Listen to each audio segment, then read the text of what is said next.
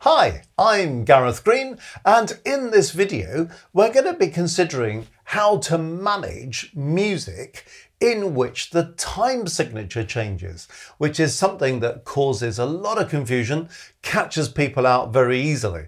I mean, it's one thing, isn't it, if the whole piece of music's in 4/4 time or the 3 beats in every single bar, you kind of get your pulse going, you get the sense of 4 beats or 3 beats in a bar. But what about these pieces where the composer insists on changing the time signature as you go? And you will find, particularly in 20th and 21st century music, that this happens more often than people realize. And it's amazing how easy it is to make a mistake just because you're kind of feeling the rhythm rather than calculating it. And before you know it, you've added a beat here, taken a beat away there, halved a value here, doubled a value there. So it's really good when you're learning rhythms in pieces with changing time signatures to make sure you have a means of checking out the rhythm. And that's the little technique that I want to share with you during this video. So we've got 3 different rhythms on the screen. Let's have a look at this first one here. So we've got 1 bar, 1 measure of 4/4, then we switch to 3/4, then we switch to 2/4, then to 3/4, then to 4/4. Now, one good piece of news about a piece of music like this is that, of course, the bottom number stays the same. So that's telling us that we're counting crotchet beats or quarter note beats. So as long as we can keep those crotchet beats, those quarter note beats going, actually it doesn't really matter because the underlying pulse beat stays the same. All we've got to do is to make sure we're counting 4 of the same things there, 3 there, 2 there, 3 there, 4 there. So let's just try this first one and see how we get on. Now, you might want to pause the video and try this on your own first, or you may think, no, I want to kind of have a look at this and hear how it goes. Then you might like to try it on your own, or you might like to try kind of duetting it with me by rewinding the video. So just to kind of build a bit of confidence in this. Okay, now you can clap the rhythm, you can play it on 1 note on an instrument, doesn't really matter. The important thing is to count. So because that bottom number is always 4, we're counting crotchets or quarter note beats all the way through. So let's count a bar for nothing, and then we'll have a go at doing this. One thing is when you're learning to deal with rhythms in general, but particularly with changing time signatures, if you're unsure about it, slow the speed down because it just gives you a bit more thinking time. So let's have a go at this first one. 1, 2, 3, 4. 1, 2, 3, 4. 1, 2, 3. 1, 2, 1, 2, 3, 1, 2, 3, 4. If you can manage that, then of course you can speed it up if the piece requires you to do that. So you see what I was thinking about there? Just registering that the lower number is always the same. So at least the pulse is consistent with the same kind of musical value. It's just making sure we're changing those upper numbers according to each measure, each bar we come across. Now, if you're thinking, well, that's great, but actually I got in a complete muddle trying to do that, one thing you can do is to halve each of the beats, each of the pulses. And so instead of counting 1, 2, 3, 4, you count 1 and 2 and 3 and 4 and. Because if you put those little ands in between, if you think about it, if the pulse, the beat, is a crotchet or a quarter note pulse, those little ands are giving you the quavers in between, the 8th notes in between. Now, because we've got lots of 8th notes or quavers in this, these are going to be much clearer if we count the ands. So if you're struggling to count the crotchets or the quarter note beats, count these ands. So let me show you how the same thing works if we do that.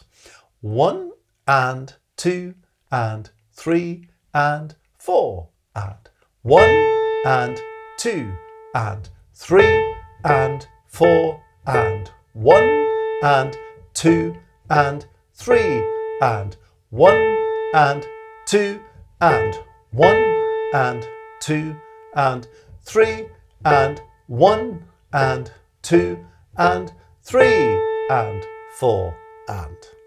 So that may seem a very kind of fussy way of doing things, and you wouldn't really want to think it that way when you're putting your ultimate performance together.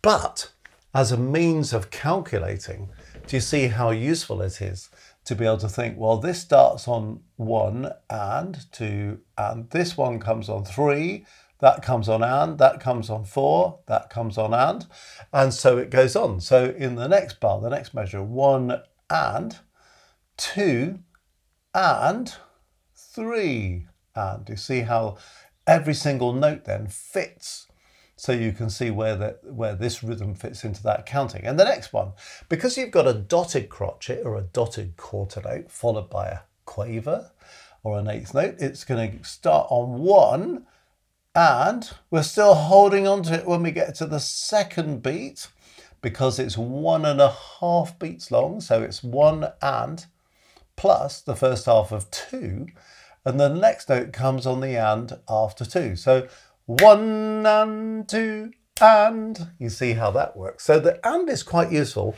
in pinpointing where those eighth notes, those quavers go, especially when you've got dotted rhythms. Ultimately, you want to be able to get this back up to speed and probably just count those quarter notes, those crotchets. 1, 2, 3, 4, 1, 2, 3, 1, 2, 1, 2, 3, 1, 2, 3, 4, off. So you see how that works. But if you're having trouble with that, I'm hoping that this is a useful explanation of how to break it down. First of all, by slowing it down and recognizing that you're counting crotchets or quarter note beats in every single bar, every single measure, but just adjusting your upper number. But then if that's difficult, halve what you're counting. Use these ands as a means of locating where every single one of those eighth notes or quavers comes. Okay, well, let's go on to our second example. And this time we've got 8 as the lower number. So what does 8 mean when it's the lower number of a time signature? It means we're counting quavers or we're counting eighth notes. So again, notice I've got 8, 8, 8, 8, 8. So it's the same scenario as the first rhythm we were looking at, but again, we're just changing upper numbers, 6, 5, 3, 6, 5. And this is going to feel slightly strange because any time signature with 5 at the top is an irregular time signature. So it kind of feels like, oh, we've got 2 beats, but they're not quite evenly adjusted. So, you know, like this one is a sort of 3 plus 2.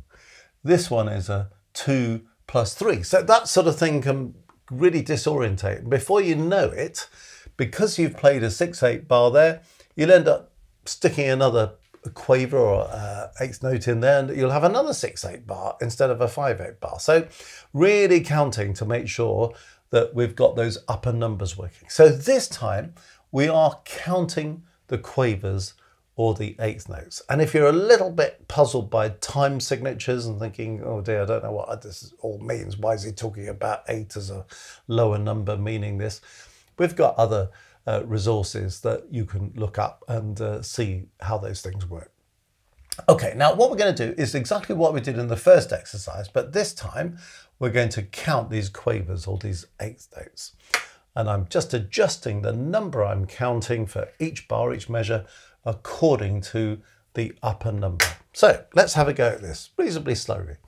I'll count a bar for nothing. 1, 2, 3, 4, 5, 6. 1, 2, 3, 4, 5, 6. 1, 2, 3, 4, 5. 1, 2, 3. 1, 2, 3, 4, 5, 6. 1, 2, 3, 4, 5. Okay, now of course, what was going on there? I was counting 6 here, 5 there, 3 there, 6 there, and so on. But of course, now we're counting eighth notes or quavers as our basic unit. Every time we come across a quarter note or a crotchet, I've got to count 2 of those quavers, 2 of those eighth notes. So this is going to go 1, 2, 3, a note on each of those. When I come here, that's number 4, and we're holding on to it for number 5. This comes on number 6. So it's just realizing now that we're not counting crotchets or quarter note beats. We're now counting eighth notes or quavers. All right. And then as you can sort of calculate everything from there. So there must be 2 quavers in a crotchet, 2 eighth notes in a quarter note. So you can see how this works. In this bar, it's a straight 1, 2, 3, 4, 5. Now, the funny thing is, after a bar of 6, it's very easy to go 1, 2, 3, 4, 5, 6. And before you know it, you've got another bar of 6. So you've got to be really sure you're counting 1, 2, 3, 4, 5. When we come to this bar, we've got 1, 2 on that first note because there are 2 quavers in a crotchet, 2 eighth notes in a quarter note. 1, 2, and this one comes on 3. In this bar, well, we've got these 2 16th notes, these 2 semiquavers. So they must be happening inside 1 quaver or 1 eighth note. So this is going 1, 2, and 3. See how that works? 1, 2, 3. So 1, 2, and 3. This one, of course, a dotted crotchet, a dotted quarter note, that's going to be 3 quavers, isn't it? 3 eighth notes. So 1, 2, and 3, 4, 5, 6. You see how that works? And then the same principle applies here. We've got a dotted note here, but a dotted quaver, dotted eighth note followed by a semiquaver, a 16th note, means it's going to go 1, 2, and. So that's going to come on the and. 1, 2, and. And then this is going to go 3, 4, and then 5 comes on the last one. So having just tidied that up, if you got that sorted out straight away on your own, brilliant. If you're thinking, no, I got lost there, I'm hoping that some of those things I've just explained are going to help. Let's have a go at this one again. Okay, I'll count 6 for nothing. 1, 2, 3, 4, 5, 6. 1, 2, 3, 4, 5, 6. 1, 2, 3, 4, 5. 1, 2, 3. 1, 2, 3, 4, 5, 6.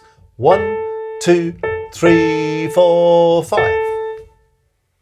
So hopefully you can kind of see, oh yeah, that's how that goes. And by practicing it slowly, you can then incrementally increase the tempo. Just increase the tempo very gradually, and you'll find you can do this really fast and quite slickly in no time at all. But if you kind of just guess it, you'll be amazed how those 5/8 bars turn into 6/8 bars and funny things start happening with the rhythm. So count it, calculate it, and you're in business. Okay, now to the third rhythm on this page. We have an added complication here, and I wanted to include this because it happens in real music. In the first exercise, we had changing time signatures, but the lower number was always 4. Second exercise, upper numbers kept changing, but the lower numbers were always 8. So what are we going to do here? Because we've got 4 here, 8 there, 4 there, 8 there, 4 there. So we're switching between 4 and 8. Now that is a bit of a pain, isn't it, really? Because how do I count crotchets or quarter note beats in this measure, that bar, and then switch to counting quavers or eighth notes there, and gets me in a bit of a muddle. The thing to remember about this sort of exercise is this: quaver equals quaver. Okay, so eighth note equals eighth note. So in this case, it's definitely worth breaking down the rhythm and counting each individual quaver, because 2 quavers here in 3/4 will be the same as 2 quavers here in 7/8. But if you're sort of thinking, oh, what am I going to do with changing crotchets to counting in crotchets, or quarter notes to counting in quavers or eighth notes? Oh, it's going to be a muddle. count the quavers all the way. So you can go like this. You can, I mean, I think it's still best when you've got 4 at the bottom to count the and. So 1 and 2 and 3 and 1, 2, 3, 4, 5, 6, 7. 1, 2, 3, 4. 1, 2, 3, 4, 5. 1 and 2 and 3 and 4 and. You see how I was doing that? Because then you can see how quaver equals quaver, eighth note equals eighth note all the way through. Okay, let's try doing exactly that. So I'll count in a bar, a measure, and we'll do it in the initial time signature.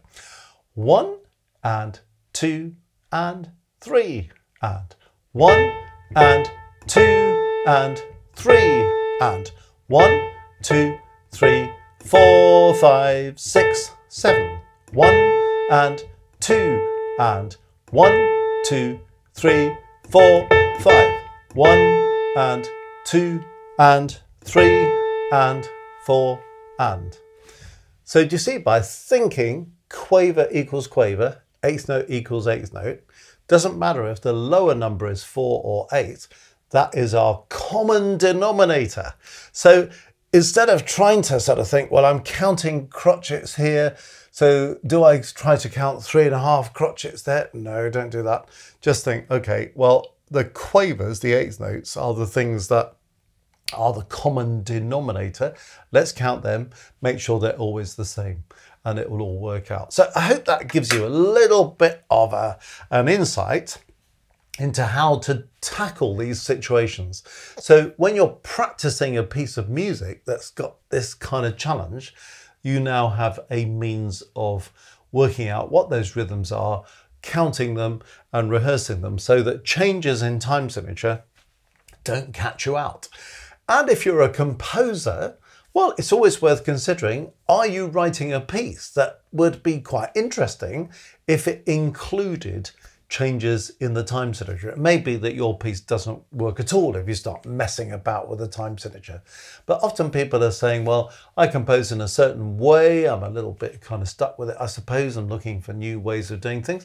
Well, here's an idea that you may wish to try. So there we are. It's for performers, it's for conductors, it's for composers, anybody involved in the world of music. Well, if you've enjoyed this video, let me point you to the Music Matters websites, www.mmcourses.co.uk. Loads of interesting things on there, free resources, and there are things that we're asking you to pay for as well. But if you go onto courses, you'll find a whole list of courses that are relevant to the musician. And in there, one of our courses is a rhythm bootcamp course. Now, lots of musicians really struggle with rhythm. They can play the notes, they can read the pitch, they can do all that stuff. Composers who can kind of think melodies and think chords, but ooh, how do I notate this rhythm? So if you're having any kind of bother playing rhythms or writing down rhythms that you're wanting to compose, or you just want to feel more confident about rhythms, can I recommend to you our Rhythm Bootcamp course, which is really digging in on how to read rhythms and how to notate rhythms so you're absolutely secure with it. And in many, many years of working with students, of examining, adjudicating, doing all sorts of things, honestly, I can tell you that more people have trouble with rhythm than they do with any other aspect of their playing. So if you're sort of thinking, yeah, rhythm, a bit vulnerable there, this could be a real lifesaver for you. So have a look at the Rhythm Bootcamp course. And when you kind of scroll down through the information, you can see the list of each of the video lessons, and you can read much more about what that course is about. And once you're signed on to a course, you have lifetime access to it. So you can come back to it time and time again, work at it in your own pace at times that suit you, and it's yours for life. So www.mmcourses.co.uk.